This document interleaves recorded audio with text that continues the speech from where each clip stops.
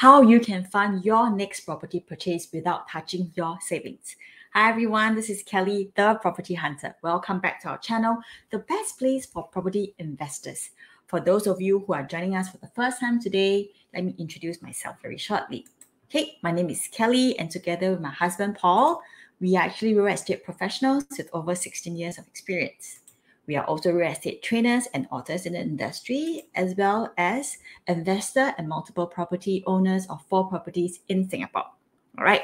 So today we're going to talk about, a lot of people have this misconception that, hey, in order to be a property investor or to buy our next property, I need to have a lot of cash. I need to have a lot of funds with me. I need to clear my savings. So is that true? So today we're going to answer that question. Yeah.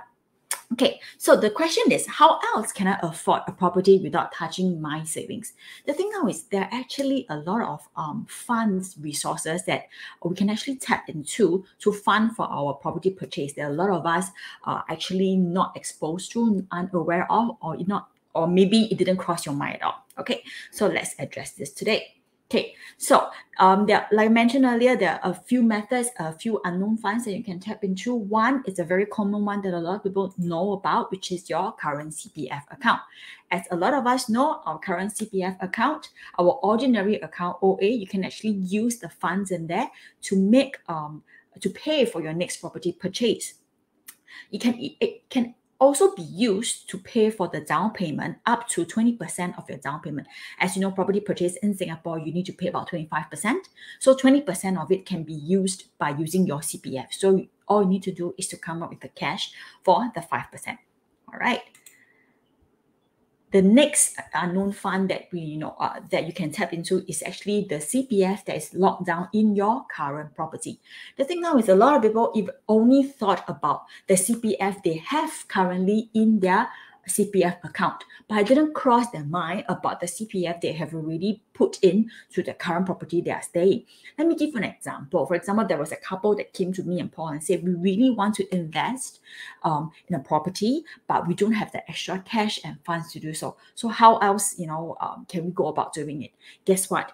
We found out after speaking to them, we found out that they had been staying in their current property for 15 years and they had been servicing the mortgage for the past 15 years using solely CPF.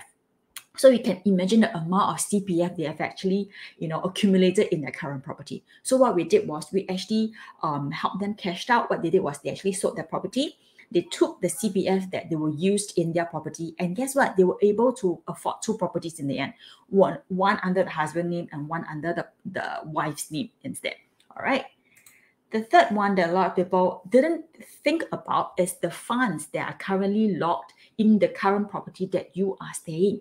Another example, couple in their 40s who came to us and they were saying that we really want to invest in property. How else can we go about funding for it? The thing now is this couple in their 40s, right? They are staying in a property that is fully paid. Okay, fully paid. The property is worth about 1.2 million at a point of time. All right. So imagine you are actually living, eating, sleeping, under this amount of $1.2 million cash. Okay. So what we did was we actually got them to cash out, as well. It didn't cross their mind as well again. So we managed to do like a restructuring of portfolio with them. So they cashed out, and in the end, the cash that they were able to get back, okay, with that cash, they were able to, proceed to fund for 2 properties instead of 1. Okay, again, another method, that a lot of people didn't cross their mind. The last method that I have here is to tap on the capital appreciation in your current property. This, a lot of people actually weren't aware that they are able to do this. Okay, this is actually another the common term that we use is refinancing, or to be even clearer, to be more specific, is actually gear up financing. So what can we go about doing that? Because there are people who came to us and said, we want to invest in property, but we don't want to sell our current place. So what else can we do? So this is when you can make use of this method here. Okay, so basically to make use of the capital appreciation in your current property. So an example here is, this is a property you bought in 2016 for $600,000. and presuming that, at this current market, the property valuation is only at $750,000, I'm being very, very conservative here, okay? So we can take a look, yeah?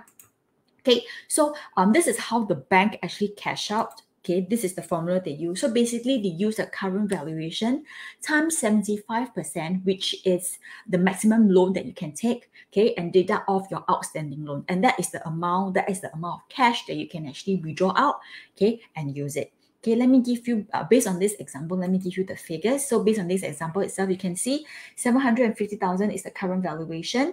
Okay, times 75%, which is the maximum loan that we can take, minus of 400. Over here, I'm assuming that, this house, we are paying super little mortgage, okay? Servicing the monthly payment, of paying super little. So the outstanding mortgage is still quite high at 400. Even at, this amount, and even with such a high, much higher outstanding loan, we are still able to cash out a fund of $162,000.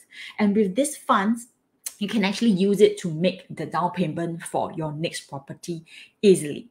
All right. Okay. So I hope today's session, on this other resources, that you can tap into, has been useful. All right. If you're interested to know more on tips and strategies on property investment, do follow us in our channel. As well, let me just share with you, alternatively, we also have a wealth webinar. It's a free webinar that's upcoming on the 12th of November, 8 p.m. So if you're interested to find out more tips and strategies that we use in our own property investment itself, you can join us here. You can actually just use your handphone, scan the QR code here.